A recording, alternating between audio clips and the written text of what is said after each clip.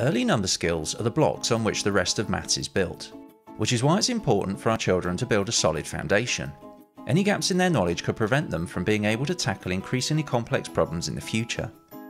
This is why your child will be using NumBots to support their maths learning. Its carefully sequenced program ensures children have mastered each skill before they can move on to the next, setting every child up to succeed in maths. NumBots covers core maths topics from subitizing to adding and subtracting two-digit numbers.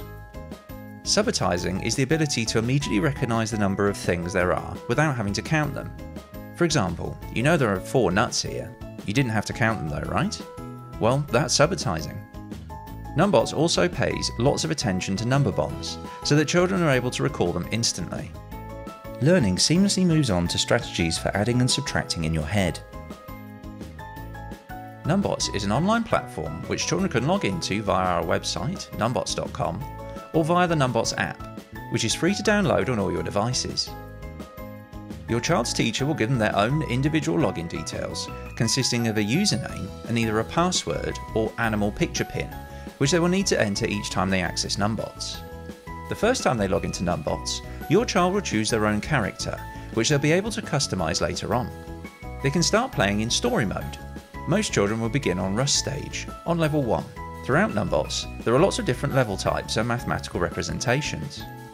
Most of the questions are intuitive and can be answered without being able to read the question. However, if they aren't sure, children can press the speaker icon to hear the question read aloud, or press the I button for further instructions. Players need to get 2 or 3 stars in a game in order to unlock the next level.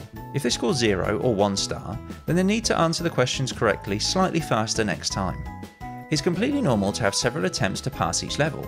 That's how we get the practice we need to become great at maths. Later on, children will unlock challenge mode.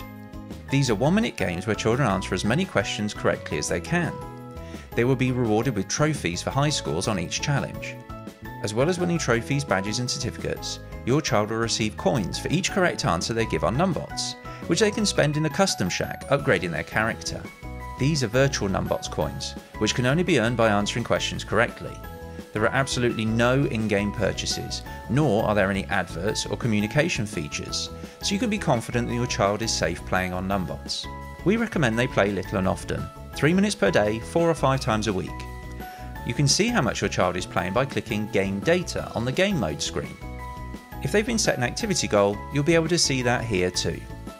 Your child's teacher will explain exactly how they'll be using NumBots, including how often they would like the children to play at home. You can also find out more about NumBots in the Parents Guide on the Downloads page of the app.